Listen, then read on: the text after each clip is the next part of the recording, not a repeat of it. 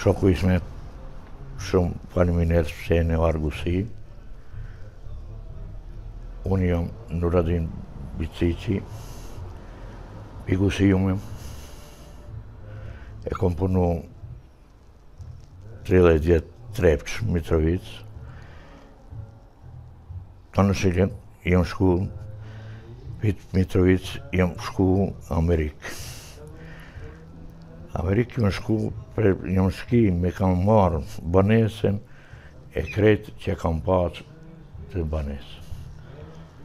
Morao sam napustiti Mitrovicu 2001. godine zbog svoje aktivnosti, jer ja sam jedan od osnivača stranke Demokratske akcije za Kosovo i Sandžaka. Priključio sam se pokretu 90. godina.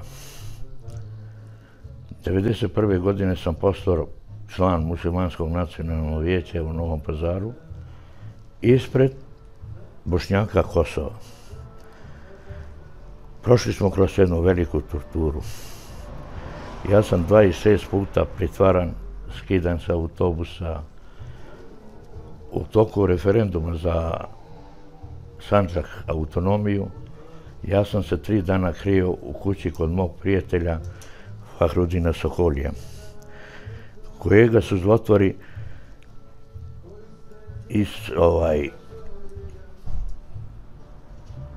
upali mu u stan, njega pokupili i ubili su ga.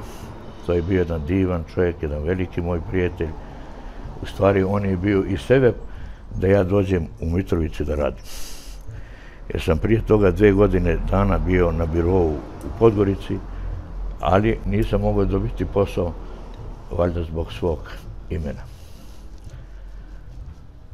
Inače, u Mitrovici sam proveo najbolje svoj život. Imao sam veliki krug prijatelja. Između ostalog, bio je moj prijatelj Fehmi Agani, osnivač stranke Demokratskog saveza Kosova. Inače, Fehmi Agani je bio moj rođak. On je poreklom iz Splava, prezivao se Dešić. Ali poslije smrti svog oca oni su prešli u Đakovicu i tamo je dobio prezime po svom djedu. Po svom djedu je dobio prezime. To je bio jedan divan čovjek.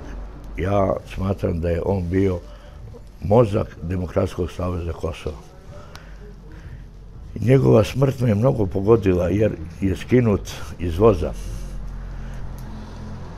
On je iz Prištine otišao od Kosovo polje, ušao u voz, ali su ga četnici skinuli i ubili su ga u jedno selo blizu, ne mogu se setiti tačno toliko. Ja sam rođen 46. godine u Gusinju, od oca Junuza, majke Đursume. Nosim ime Nuradin po imenu brata moga djeda, jer je to imeno se išlo iz koljena na koljeno. Inače, moja majka je posmrće, jer su joj oca streljali 9.3.13. godine na Previji. Hako Smajlov se zovu. Bio je veliki heroj. Tako da mi je majka bila rođena poslije 2 mjeseca poslije njegove pogibije na Previji. Inače, tada je ubijeno preko 800 muslimana, mislim Bošnjaka i Albanaca na Previji. Onda je nastalo je i tog vremena 12. bilo je kršćenje u Gusinju. Za jedan dan se 12.500 pokrstili, nasilno je pokršteno. Tada se hvalio taj pop Šekular koji se zvao, da je za jedan dan pokrstio 12.500 ljudi. To je trajalo jedan izvesni period. Jedna delegacija odavde je pošla na čelu sa Smajlom Nikočevićem na Cetinje kod kralja Nikole i onda je to ko prestalo. Znate da se prilikom krštenja, kada je pop s vodicom krstio, jedan od prisutnije kaže: "Požuri pope, prođe mi podne kaže, prođem i da pođem u džamiju da klanjam. Onda ljudi su išli na Grčar i sa kamenom trljali gdje ona vodica prsnula po tijelu, sve dok nije krv izlazio iz nje. Mi smo u Gusinju živjeli do 52. godine.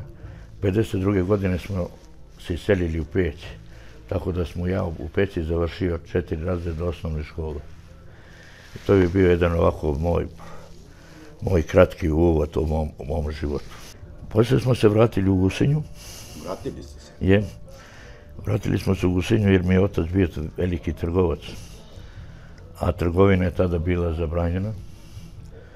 Tako da je morao da napustimo i došli smo u Gusinje da živimo. 60. godine smo pošli za Podgoricu, gdje sam ja završio 4 razreda tehničke škole. Poslije završetka tehničke škole ja sam upisao višu tehničku školu u Mitrovici i onda sam nastavio i fakultet, tako da sam u Mitrovici završio fakultet, metodološko-tehnološki fakultet. Inače sam po zanimanju diplomirani inženjer tehnolog. Albanci su me primili izvrsno. Sve što sam dobio sam od njih, i stan, i posao, i čak sam bio i predsjednik košarkaškog kluba Trepča jedno vrijeme. Uveo Trepču u prvu B ligu. Gostovali, vodio je na pripreme u Kranjskoj Gori, po Vojvodini, po Makedoniji, tako da sam bio i sportski aktivan za to vrijeme. Onda je nastao taj period od proslave Kosovske bitke, izgubljene bitke, onda je već nastao jedan drugi period, drugo vrijeme je već bilo. Tako da su prvo što su izmislili su nekakav sindikat u kojem se nije upisao nijedan Albanac i 80% nas Bošnjaka se nije upisalo u tom sindikatu. A mi smo išli na posao, vrlo interesantno, 6 mjeseci, ali nismo primali platu. Nisu nam htjeli isplaćivati jer navodno nismo se upisali u taj sindikat. Jednog ponedjeljka, u stvari, kad smo došli na posao, bila je policija, jedno 50 policajaca u uniformama, zabranio je ulazak radnicima albanske nacionalnosti. To je bilo po mene jedan vrlo težak moment gdje sam se bio totalno razočarao. Nisam mogao da shvatim da ja mogu da uđem, a moj kolega Albanac da ne može da uđe. I tada sam na tom prvom sastanku sam rekao krupne stvari koje su me koštale, da je ovo propast ovog sistema sa ovim postupkom. Kada smo izašli iz posla, na kapiji, dao sam jedan mali intervju za Deutsche Welle, za CNN, tako da sam osudio taj postupak. Jer oni su očekivali da će Albanci, koji je ponosit narod, da će doći da moli za posao. Da međutim vremenom, poslije jednog izvjesnog vremena, oni su gore živjeli ovi koji su radili, jer nisu imali plaću, dobijali su nekakve bonove da bi mogli po prodavnica kupovati, ali došli do solidarnosti, došli do merhameta kod Albanaca, gdje ipak nije bilo gladni. 2001. godine, januara mjeseca, jer sam mene su Srbi stan oduzeli, inače bio sam na meti, rekao sam prije zbog toga što sam ja jedan od osnivača stranke Demokratske akcije za Kosovo i Sandžak. Otišao sam u Americi, mada, pravo da vam rečem, moj veliki prijatelj je bio Bajram Redžepi, doktor Bajram Redžepi, predsjednik opštine. Kada sam mu saopštio da idem za Ameriku, čovjek je bio protiv toga, jer je smatrao da ja bi trebao da stanem i dalje na Kosovu. Ja sam kao navodno dao mnogo za Kosovo. Kad je to bilo? 2001. godine, januara mjeseca. Tako da sam otišao, jer imam veliku rodbinu u Americi i tamo sam ostao, pravo da vam kažem, 1 godinu dana, pa sam se ponovo vratio i tako sam išao. Vraćao se i išao, jer inostranstvo nikada nisam ja volio, jer u inostranstvu ne cvetaju ruže, mislim, gubi se, nisi više onaj ko što si nekada bio, sasvim druga zemlja, drugi običaji, drugi jezik, mentalitet ljudi drugi, to mene nije uopšte odgovaralo. Tako da sam se vratio, prije neku godinu sam se vratio, ali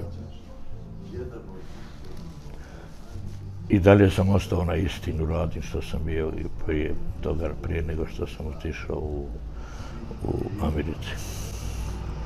Znate, gospodin Ismete, ja se svuda predstavljam da sam rođeni Gušinjanin. Bez obzira što sam vrlo malo živio u Gušinju. Ja sam inače samo 4 godine živio u Gušinju. Ali se stalno predstavljam da sam Gušinjanin, da sam ponosni Gušinjanin, da sam Bošnjak, da sam Albanac, jer mene je sve isto, ali me nazvao vi mene Albancem ili Bošnjakom, to je mene sve isto. Moje poreklo, mi potičemo iz Koća, naši stari. Koće, to je iznad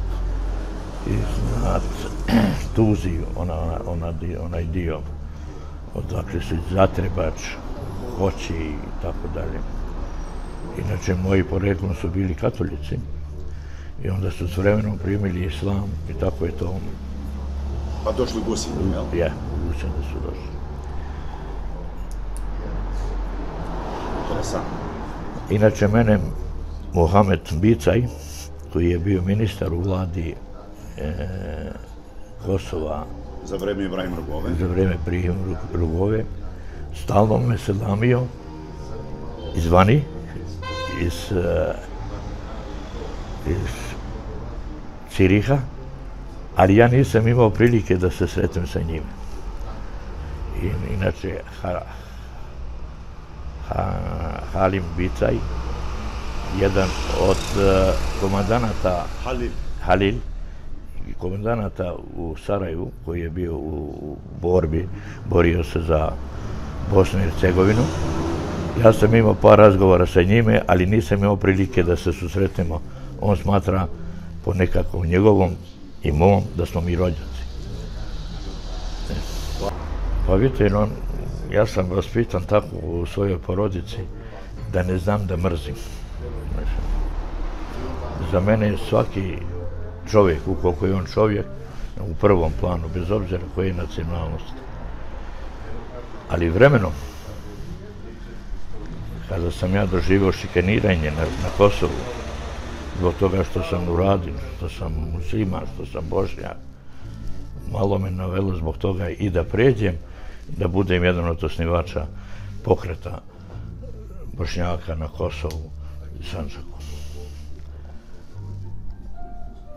Kažem vam da sam vrlo često vođen na informativne razgovore i u Istoku, i u Prizrenu, i u Prištini, da ne govorim za Mitrovicu. Skida na svim graničnim prelazima. Ja ću vam navesti samo jedan primjer. Kada sam 17. aprila 1999. putovao Podgorica, Sarajevo, mene su zadržali 1,5 sata vremena na granici između Crne Gore i Bosne. Tu sam ostao, oduzete su mi nekakve stvari. U stvari oduzete su mi sve novine koje su pisale protiv mene. Borba, politika, blic i što ti ja znam. Tada mi je rečeno da se mi nikad više nećemo vratiti na Kosovo. Što sam mu ja odgovorio da se ja za 2 mjeseca vraćam. I tačno se desilo. Angažirao sam 2 autobusa u Sarajevu, centar transa, i prve izbjeglice koje su iz Sarajeva stigli na Kosovo, ja sam ih dovezao Prištine, a oni su nastavili put za Prizren, a ja pio kafu sa mojim rahmetli kumom Ekremom, profesorom, doktorom Ekremom Bicićem i Azimom Vlasim. Tada sam je otišao i za Mitrovicu. Mitrovica je bila porušena od autobuske stanice pa sve do mosta Ibarskog. Kad sam ušao u stanu, ja nisam našao ništa od stvari svojih. Nije mene bilo, gospodine, ismete krivo za stvari. Ali mi je žao bilo jer sam imao dobru biblioteku i imao sam porodične slike. To mi je jedino bilo žao. Inače za stvari su kupe ili ne kupe. I to je, mislim, bilo jedan ovako moj... Nešto što se ne vraća su slike, knjige... Ja, biblioteku sam imao, vrlo, gdje sam god se išao, ja sam donosio po neku knjigu.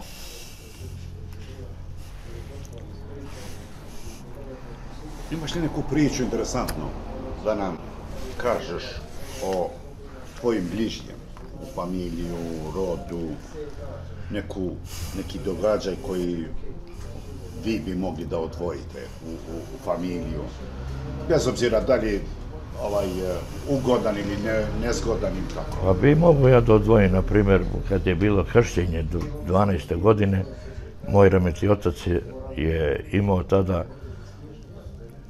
6 godina. On se zvao Yunus, a dali su mu ime Blagoje. Znači, prekrstili su ga ime od Yunusa, postoje Blagoje. Pa mi to ostalo malo duboko u posvijesti detinjstva i onda je kasnije kako sve čovjek može da bude protiv čovjeka. Da ne ljudi budu protiv čovjeka, da mu menjaju ime, vjeru, naciju, to je za mene bio apsurd, nešto neshvatljivo. Jer svi mi se rađamo, ne rađamo se kao vjernici, ali se poslije postaje porodice, postaješ vjernik ili nevjernik ili ateista, to uopšte nije bitno. Ali takav čin, to je mene pogodio ovako i mnogo sam žalio za rahmetli majkom koja nikad nije imala, nije mogla da kaže babo, jer babo je se streljali 13. godine na Previ. I to je ostavio jedan utisak na mene, ovako malo negativan utisak. Inače, detinjstvo sam proveo, igrao sam fudbal, bio sam dobar fudbaler, ali nisam uspio zbog toga što su bili mnogo preči ljudi, ovi fudbaleri koji su manje kvaliteta, ali su bili sinovi očeva, vrlo uticajni. I to je to bilo. Za koje vreme je to? To je bilo, gdje ste živjeli tada? Tada sam živio u Podgorici.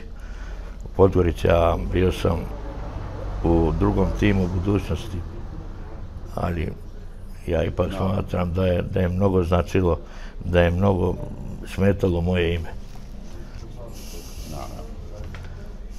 Jer sam bio Turčin.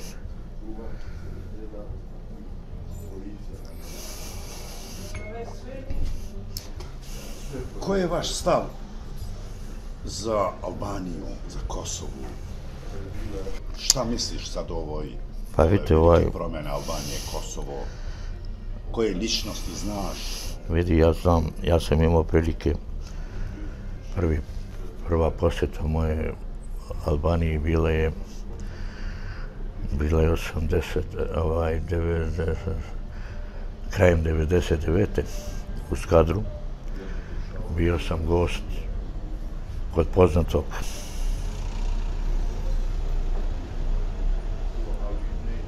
Dašmira Uručija,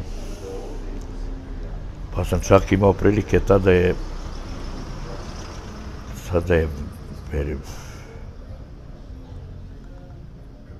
Beriša imao jedan skup u Tirani, pa sam preko mog prijatelja Dašmira ipak upoznao Sali Berišu. I to je bio jedan ovako moj događaj koji me je ostavio dugo u sećanju. Zahvaljujući Sali Beriši, Skupština Albanije je ipak priznala genocid u Srebrenici. A na prvom sednici nije priznala jer je Rama bio protiv toga da se prizna. Jer kao što vam je poznato da je Rama u dobrim odnosima sa Vučićem, da ga čak naziva i bratom, da je inicijator sa Vučićem Otvoreni Balkan. Po meni taj Otvoreni Balkan bi nastali i Crna Gora bi nestala, i Bosna i Hercegovina bi nestala, i Kosovo bi nestalo, kada bi se usvojio taj Otvoreni Balkan. Inače, bio sam par puta u Draču, jer tamo u Draču imam svoje dajđe. Oni se prezivaju Kelmendi, koji su napustili poslije oslobođenja odmah Gusinje. Zbog nekakvih svojih pritisaka su morali da napuste i odselili se. Inače, mi Gusinjani ne možemo da zaboravimo gostoprimstvo Albanije, jer smo 5-6 puta se smršavali u Albaniji i dan danas postoji mjesto koje se zove Novo Gusinje, Gusijarije, blizu Skadra, a nazvano je po izbeglicama iz Gusinja. Balbarosi, na primjer, je prvo naselje izbegličko u Evropi, poreklom iz naših Gusinjana koji je spašavao svoj život u Albaniji. To je ovako. Inače, Albaniji je oduzeto 80% teritorija, što Crna Gora, što Kosovo, što Makedonija, što Grčka.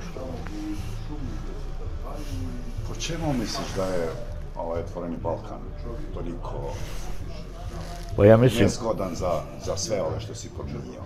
Pa vidite, mali narodi se gube u velike narode. Ja mislim da je stvaranjem Otvorenog Balkana stvaranje velike Srbije i velike Albanije. To je nekako moje mišljenje. I mislim da bi time izgubila Crna Gora, Bosna, Kosovo bi praktični nestali. Jer vidite i sami koliko je Bosna na udaru od strane Srbije, Hrvatske. To je, mislim, neshvatljivo. A na udaru su samo zbog toga što u Bosni žive muslimani.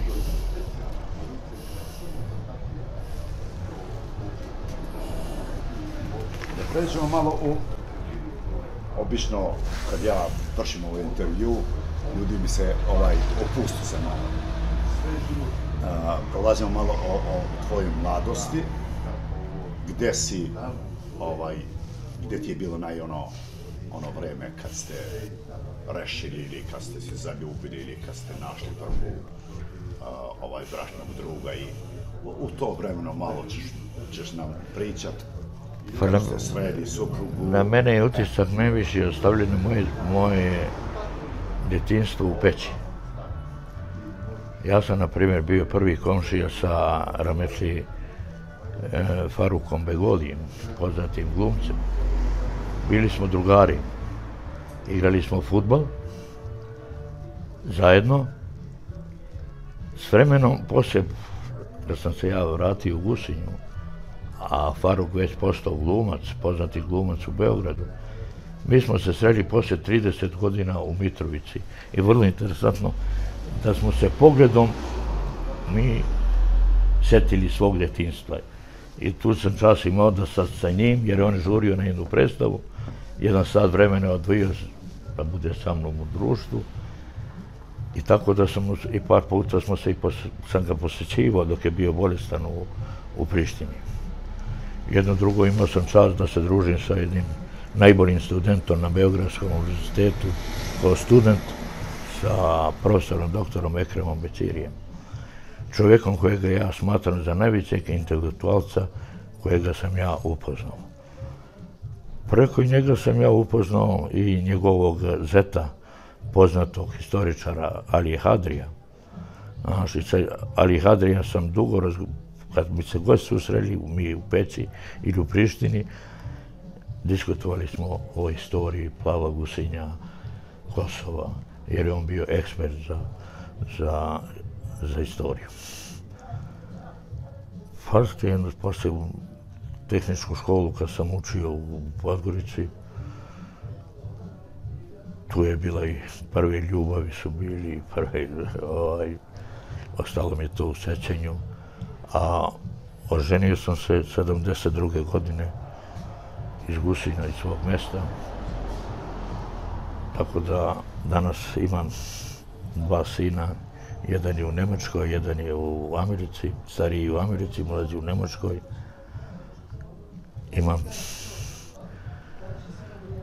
Imam 5 unučadi, na putu je 6. Tako da sam s te strane što se tiče toga vrlo zadovoljan. Jer sam djecu vaspitavao patrijalno, vaspitavao sam ih, dobri su ljudi, vrlo su pažljivi, vole svoje Gusinje, vole Kosovo, vole Bosnu, vole i Crnu Goru. Tako da jedino što mi je krivo i žao što smo morali da se raselimo. To je jedno ovako po meni bol za koji me ipak patim. Jer da nije bilo šta je bilo, ipak bi živio na Kosovu. Jer imao sam veliki krug tih prijatelja na Kosovu. Dobro se živelo do momenta kada je došlo ono što je mi svima nama poznato. Tako da smo mi morali svi da napustimo, a u toku rata ja sam držao ovdje u Gusinju 4 porodice iz Peći, porodica Galši, porodica Kelmendi, porodica Baša i porodica Bakrači. Oni su bili ovdje kod mene 2 mjeseca i hvala Bogu svi su se zdravo i veselo vratili na Kosovo, ali su našli porušene kuće. I dan danas obilazimo se, ja idem, vrlo sam viđen gost koji nije u Peći, ili na primjer u Mitrovici gdje sam isto prihvatio porodice Nedžata Beranija, njegovog brata sa porodicom, onda porodicu Avdulpecija i dan danas se, kad pođem u Mitrovici, ja sam njihov musafir. Ne tražim hotel, ne tražim jer osjedam kod njih. Znači, i sva ta zla što se desilo, ipak nešto, mislite vi da je to, ima jedan dobar rezultat što smo sad bliži jedni drugima? Pa ja ipak smatram da nas je još više zbližilo ovo što nam se desilo. Jer smo bili u istoj situaciji. S tim što je Kosovo bilo u boljoj situaciji od Bosne. Bosna je bila opkoljena sa svih strana, a Kosovo je imalo od Tulcina do Skadra imalo granica. Tako da se moglo... I svi Kosovari koji su morali da napuste, mislim o autobusima, pješke, sad ja znam, naprimjer iz Peći do Rožaja, svi su morali pješke, stari, starice. Tak je bilo i koji nisu mogli da izdrže, koji su na putu umrli. Jednog momenta je bilo preko 100.000 izbeglica iz Kosova u Rožajama. Rožajci su pokazali se vrlo humani ljudi. Pomogli im. To Kosovari nikad neće da zaborave. Inače mi iz Gusinja i Plava, nama je Peć bila majka sirotinjska. Tu smo mi nalazili utehu i da živimo, i da se hranimo, i da budemo primljeni kao ljudi. Osim ovog mjesta se 12. počelo iseljavati prvo za Tursku, pa onda jedan period za Bosnu, uz Kosovo. Poslije 60. godina nastao iseljavanje za Evropu, poslije 70. godina za Ameriku, tako da mi imamo, na primjer, u Njujorku 5 više puta stanovništva našega nego što imamo u Gusinju. I sad tu ne praviti, ti mora da ideš. Bio ti, kako sam goćao srećao, Bošnjakom, Albancem, ti mora da napustiš ekonomska situacija. Jer nijedna država ništa nije uložila u ovom kraju. Jedino što se prave se kuće, to privatnici koji su sad iz Amerike, pazite, ljudi polje da naprave kuću da ima gde da dođe, jer ovo mjesto vuče ko magnet. Mene je žao što niste sinoć bili ovdje, to niste mogli da prođete kroz grad. To je bilo puno. Mjesta niste mogli da nađete u kafanu. Ali takva nam je sudbina. Mi se ne iseljavamo od juče, mi se iseljavamo od 12. godine. Znači, od prije 100 godina se mi iseljavamo. I nema države na svijetu gdje nećete naći vi Gusinjanina ili Plavljanina.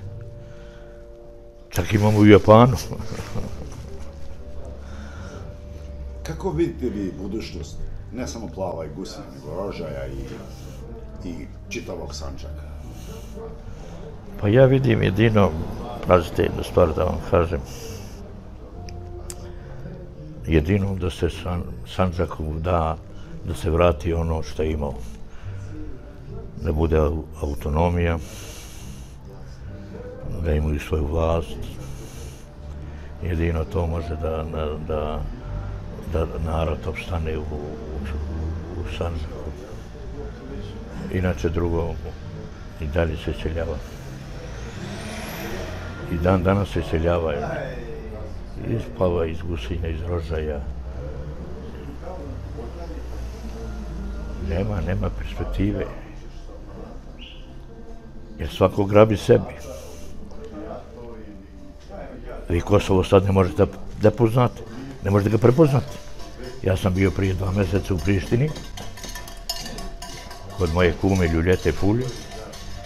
Verujem, kad sam se pojavio u Prištini, ja nisam mogao da se orijentišem. Jer više nije ono Priština što je bilo. Jedan Vučićan već skoro se pripojio Prištini.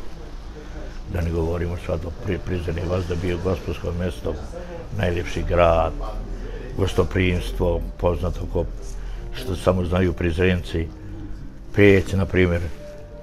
Ja sam od uvijek volio slušati sevdalinke. Volio sam slušati albanske pjesme. Na primjer, ja sam Nizmiju Pagarušu cenio. Ona je čak bila i naša snaha udata za naš poznatog kompozitora Ređu Mulića. Ismet Peju sam lično jako od dečaka upoznao Đakovca, kojega sam ja obožavao kao pjevača. A od bosanskih pjevača ja sam, eto, Safeta najviše sam cijenio, Safeta Isovića. I imao sam prilike s njime sedjeti kada sam bio pozvat od strane profesora doktora Latića da posjetim Ajovatoviću. 1997. godine sam bio pozvat i bio sam sa njim u hotelu Bugonju. Ovako za stolom pili smo kafu sa jednim velikim Safetom. A pravo da vam kažem, ja ipak sam proveo dobro mladost, jer moj rametotac je bio trgovac, tako da nismo mi oskudevali u hrani, u obući, u obući. A onda sam bio omiljen. Kada sam imao starije društvo. Sa starijima sam se više družio nego sa svojim vršnjacima. Tako da sam djetinjstvo proveo. Koliko vas je bilo djece u kući? Pa bilo nas je 7 djece. 7 djece.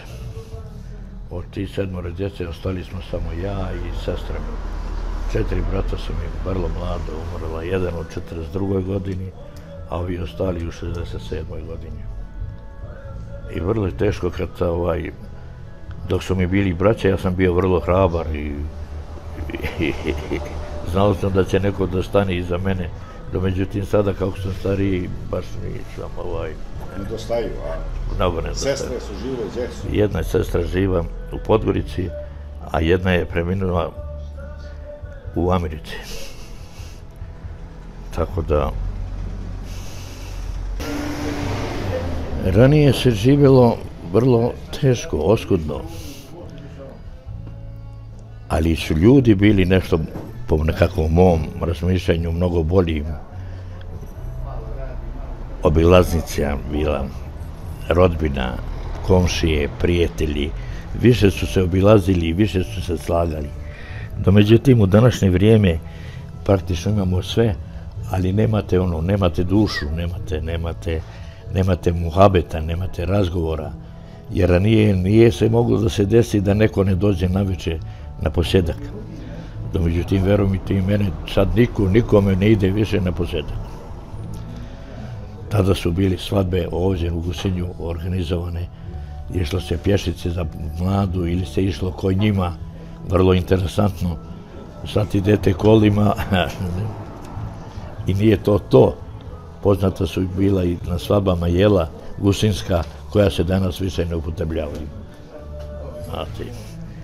Ali danas se bolje živi, ali je rodbina razvijena. Nema više one rodbine ko ranije, komšiluka ko ranije što je bilo. Obilaznice, danas je sve nešto nekakav drugi, nekakav model koje smo mi primili od Evropljana, Amerikanaca koji se ne posjećuju. Naprimjer, ja u Americi u zgradi niti kaže mehraba, niti dobar dan, ne poznaješ ko je. Da dođe prvi komšija da me pita ko je, da li stanuje taj i taj tu, ja bih rekao ne znam. Tako se odalilo, mnogo se odalio narod jedan od drugoga. A i ratovi su činili svoje, jer ja sećam u Mitrovici gde me mene zaboljelo, kad bi išao na posao, po kilometar ljudi čeka pred opštinom da bi izvadio pasoš, da bi se iselio. Tako da, to je isti slučaj i u Bosni. Jer danas imate vi u Americi Albanaca koliko hoćete s Kosova, Bošnjaka iz Bosne koliko god hoćete, ne samo u Americi, nego po čitavom svijetu. To je, mislim... Kako vidite vi odnos Albanaca, Kosovo, Sandžak, Bosnu? Pa vidite... Misliš da treba nešto uraditi više da se bliži jednim drugima? Šta bi ti predložio da se to... Vidite, ja mogu reći sljedeće. Da nikada Albanci i muslimani nisu ratovali među sobom. Istorija ne pamti da su se Bošnjaci i Albanci nekada ratovali među sobom. Zbog čega je to?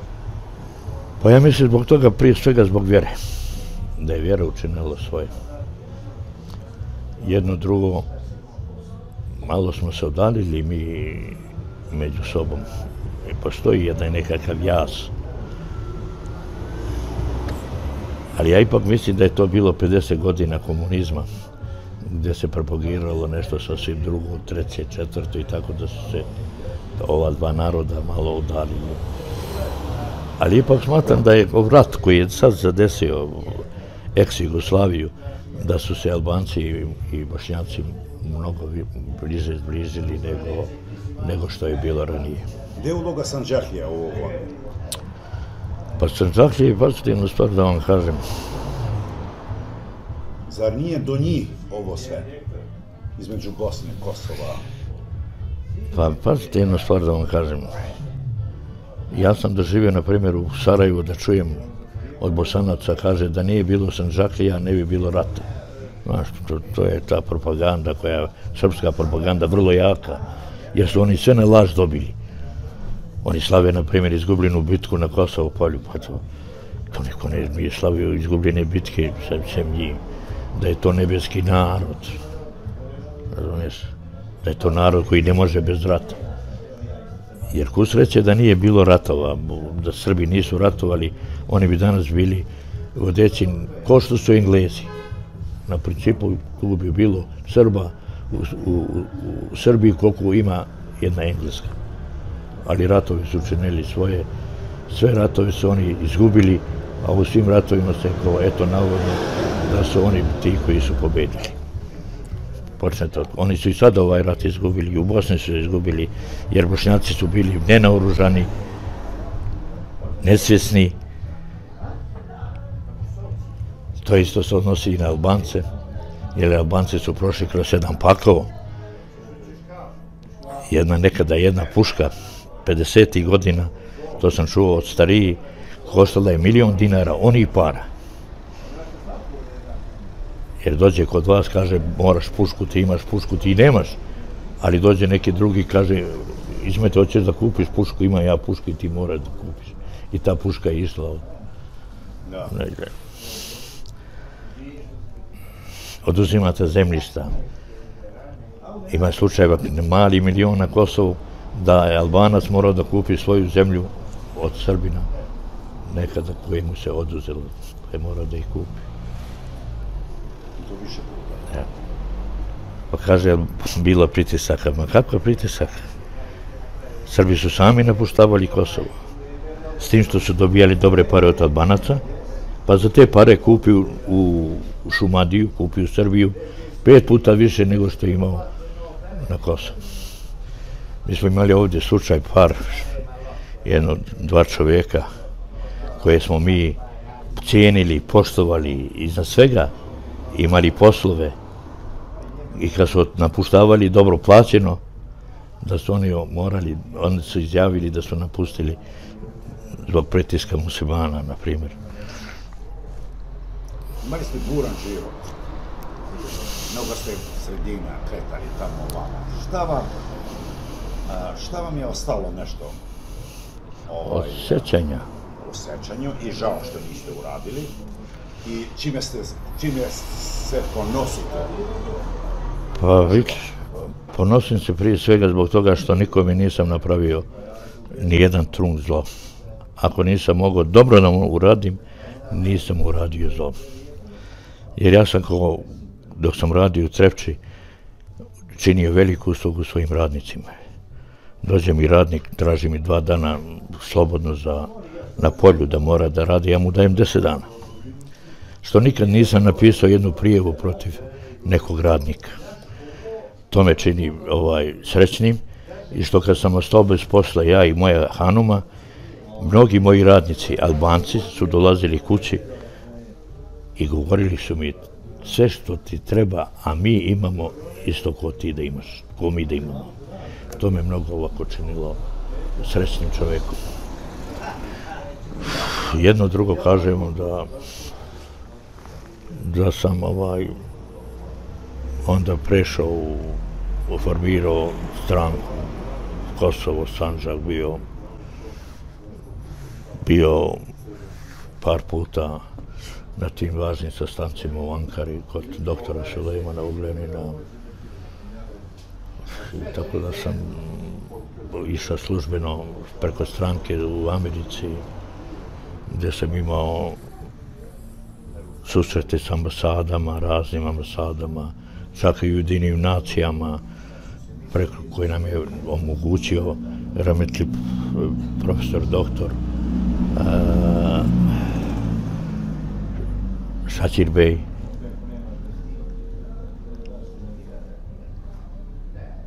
Čak sam bio i u albanskoj ambasadi, Sokol se zvao ambasador u Njujorku, koji mi je tada rekao da mi Albanci s Albanije više cijenimo Kosovo, plavi gusinje nego Kosovo. Boga mi tako mi je rekao. Onda smo tu razgovarali i onda je on kazao, mi smo jedan narod, mi smo Iliri, potičemo iz jedne loze. A mi smo, kroz školu morali da smo učili da smo mi Slovenci. Pa baš mi je milo što dođe do ove teme. Ja bi malo te ovdje provocirao. Šta mislite vi, je li ovo veliki uspjeh da su Bošnjaci, bez obzira Sandžaka ili Bosne, konačno svjesni da nisu Slaveni? Ja. Pa sama DK je pokazala, na primjer, u Bosni. U Bosni je pokazala da su veći Ilirci u Bosni nego što su u Albaniji. DNK je pokazala. Jedno drugo, 80% življa u Sandžaku potiče iz ovih krajeva. Imate danas prezime Gusinjaci u Rožajama, imate Gusinjac u Novom Pazaru, a Gusinjac su zadržali prezime svog rodnog mjesta odakle potiču. Naprimjer, Hoti, Krasnići, što ti ja znam. Svi su oni odavde, iz ovih krajeva. Iselili se zbog nekakvih svojih boljih života, zbog pritiska, Jer vremenom se sve mijenjalo. Ja sam, na primjer, u Egiptu ploveći Nilom, brodom, žena koja je bila zadužena za nas, kao naš pratioc, ona se preziva Gusinjac, a živi u Egiptu. I ja je pitam, Bogati, odakle je to Gusinjac? Kaže, moj džet je živio nekada u Gusinju, bio je imam. I kad je napuštavao Gusinje, promijenio je svoje prezime u Bosni i zadržao Gusinja ili Gusinjac, jer ga je Gusinje mnogo zadužilo i mnogo je volio taj kraj. Dever Dunja, što bi rekli naši, znate. Hvala vam puno. Ne znam koliko si zadovoljan. Mi smo razgovarali našim jezikom, prostim jezikom. Nismo razgovarali, ipak smo razgovarali da nas razumiju. Jer danas kad izađu ovi političari za govornicom, 80% ne može da prepozna šta je htio da kaže. Ja selamim sve moje Kosovare, moju braću Albance, moje prijatelje u Peći, Prištini, Mitrovici, Prizrenu, jer imam široki krug prijatelja. Hvala vam puno. Za tebe i sve te želim sve najbolje. Puno mi pozdravi tvoju porodicu, pa ako Bog da se mi nađemo kod našega prijatelja Dašimira u Skadru. Hajde, Allah, manet.